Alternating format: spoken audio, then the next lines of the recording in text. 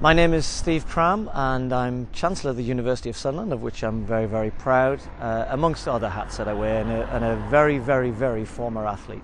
My athletics career was really moving fast, and it was Olympic year. And in that year, a new course came up at home, which was a sports studies degree, which was a great opportunity to study. And in the second year, I started to do sports science, which was helping what I was actually doing. And so the two things worked brilliantly together. I kept my training environment and my support environment, but was able to study at the same time.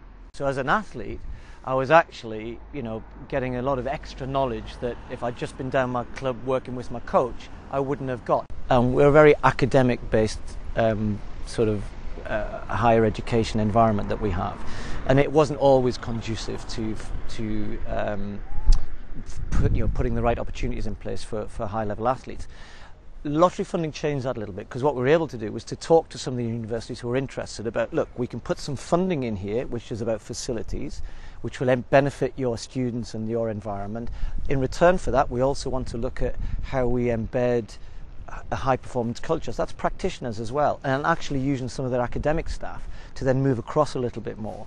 So it was a real win-win for everybody, and that's been part of our real success story. And if I tell you that, in Olympic sport, we've gone from 36th in the medal table in 1996 to 4th in the medal table in 2008, and hopefully even better, certainly in terms of the amount of medals, in 2012. It's been a massive success story, and universities have been a big, big part of that. So it is important that our further and higher education establishments are embedded in what's happening locally, socially, culturally, that people know what we're about, who we are, where we are, and what we offer. And at Sunderland, the university is embedded in the city. It's been part of the rejuvenation of the city.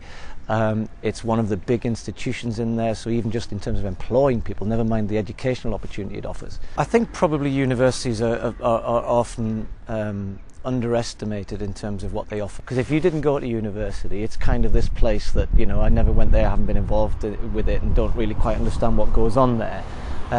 Whereas the truth of the matter is, we are a big, big part of what's happening in that city. Well, I'm proud to be part of Universities Week for a number of reasons. It formulated or helped formulate me as a person, and it had a major impact on my success in my athletics career, but I also think in other things I've gone on to do.